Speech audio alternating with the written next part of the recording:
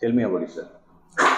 My name is Lavanya, and I recently completed my post-graduation from Osmania University. I took my subject as computer science, and Okay. Yes. Tell me how much you rate yourself in Koja out of 10. I would rate an 8. 8. Okay. Tell me what is the difference between upcasting and downcasting? Okay, while using, actually in Java, we don't use downcasting directly. We first need an upcasted object to use a downcasting. In upcasting, we create a reference to the parent using a child, using child as reference, and in downcasting, the object that is created up will be used for downcasting. Okay. Tell me what is the difference between static and the final? Okay. While using static, when we are not creating an object, we use static. Like, it is only for class. What we say. I would like to give an example for that.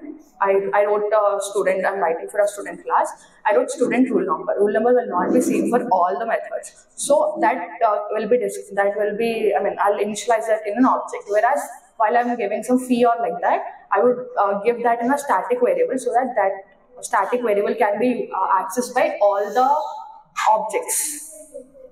And while coming to final, I would not say constant, but when I'm giving it with the final keyword, the field which I've given, that can't be overridden by any other things. Static and final can be used for both methods and fields. Tell me what is the difference between encapsulation and abstraction? Encapsulation is a wrapping of data and methods into a single unit. In encapsulation, like in class, we have methods and fields. Okay, and when coming to abstraction is hiding the implementation. Like the user, I don't want my one who is using the application should not know anything about the inner job that is done. So that is called as abstraction. And for abstraction, normally writing abstract classes or like that, I will not give the implementation in my main class. I'll hide it somewhere, and then it is given in the other class. Okay. Tell me what are the steps involved in connecting the database from Java?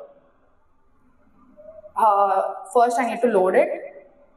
Then what needs to be loaded? The server that I need should be loaded. Then I'll give the connection for that. Then I write the statements that are required, like to insert the data or that, and then I'll close the connection. That's it. Okay.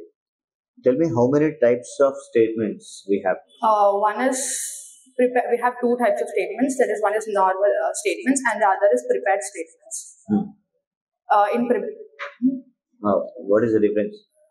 In statements, we write the query and we give the types. Like if I'm giving a name, first name, that will be directly taken as a first name. Whereas in prepared statements, we don't give the value.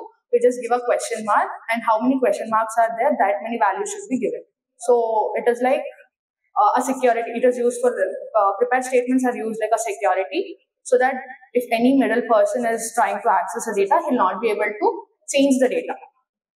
That is present. So is it not maintained in statement? Is it not security is provided in the statement?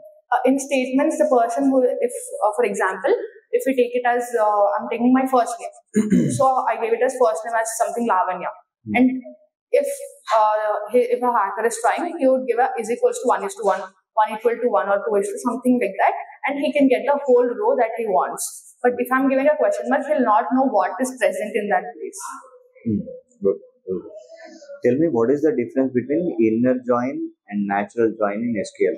For inner joins, we need a condition. If that condition is present only, we can join between two tables. That is, a column should be there, which is same in both the things. In natural join, we specify which column has to be joined. Okay, Lavanya, done with.